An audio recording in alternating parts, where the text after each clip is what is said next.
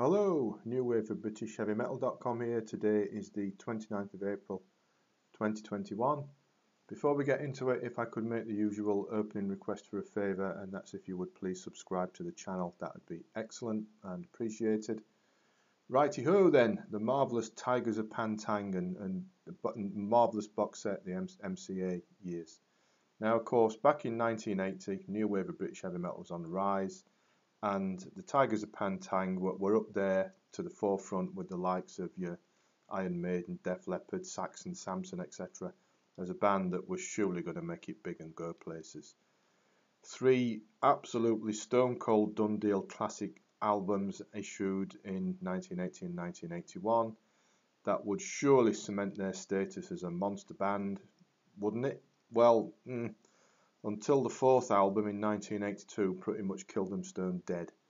But in this excellent box set, and very reasonably priced as I record this video, I picked mine up for about 20 quid. We've got those three classic albums, The Career Killer, and a superb disc of live performances, which includes BBC in concert from 1981, Friday Rock Show session. Friday Rock Show was great back then. And they're set from when they performed at the 1982 Reading Festival. Great box set.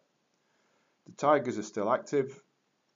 Check out their excellent album Ritual from 2019, for example.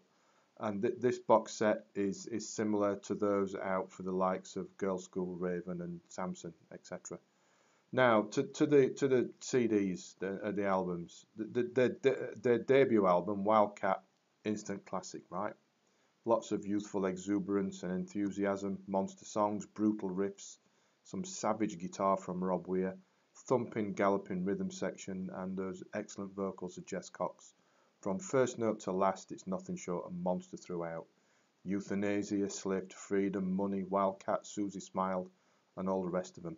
Wildcat's up there with comparable with any new wave of British heavy metal debut from back then that you'd care to mention. Then it got even better. With the follow-up, Spellbound, Jess Cox went, in came a new vocalist, John Deverill, and to beef things up on the guitar front with Rob Weir, in came the marvellous John Sykes. Deverill has a larger range than Cox, and Sykes needs no introduction, what a player he is. Spellbound was a clear step up from Wildcat, a more expansive, refined sound and style without losing any impact. Sykes and Weir trading off the big riffs and the spectacular soloing. Check out in particular Gangland, Take It, Tiger Bay and Blackjack being particular standouts. Again, from start to finish, you just can't go wrong here.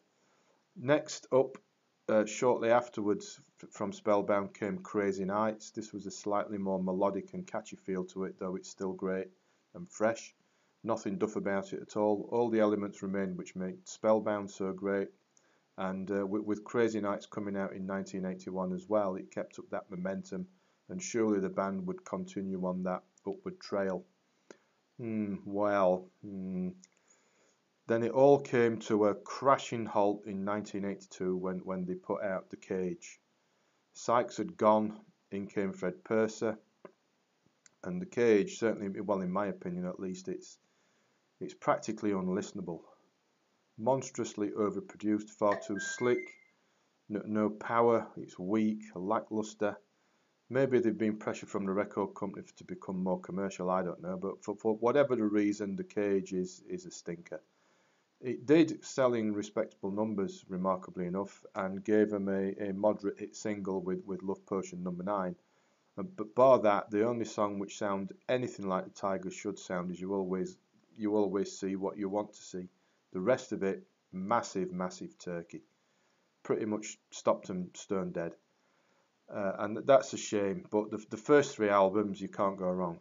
Proper classic stuff. So now on to disc 5 and the superb classic live performances. All phenomenal stuff. What a stage presence.